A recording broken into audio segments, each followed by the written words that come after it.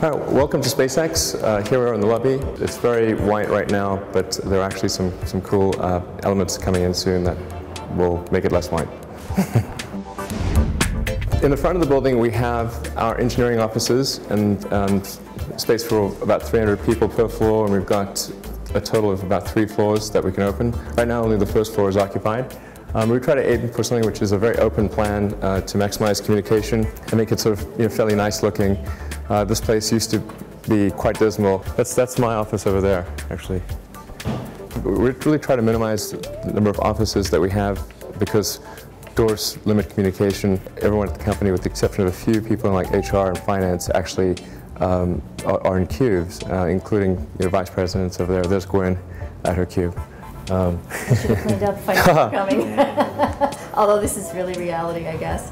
I'm responsible for sales. I'm in charge of making sure that there's revenue here in the company, and we're working on lots of Falcon 1 deals, Falcon 9 deals, and Dragon deals. So this is just a little area where people can meet and have sort of an impromptu meeting. Obviously also very open. I think it's actually quite helpful to have this openness because then you can sort of see what people are working on their computers. Like what Matt McKeown here is doing.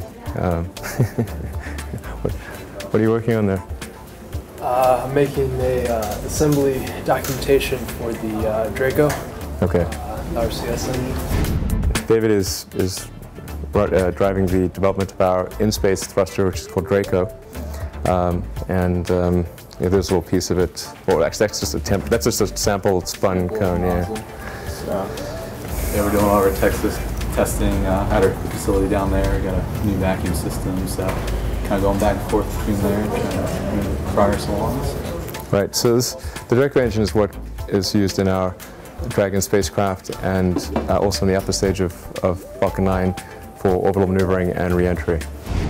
This is our meeting room, VIP meeting room for when we meet with our customers, and if the CEO of a customer comes through or something like that. It's kind of cool because it's got this glass that goes opaque, and we put a motion sensor on it, so as you walk in, the glass goes opaque.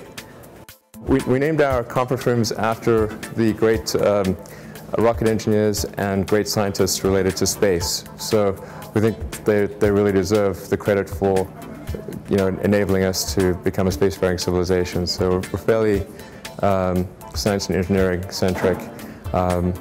We have some conference rooms named after astronauts too, but we try to focus more on the people that actually designed and built the rocket.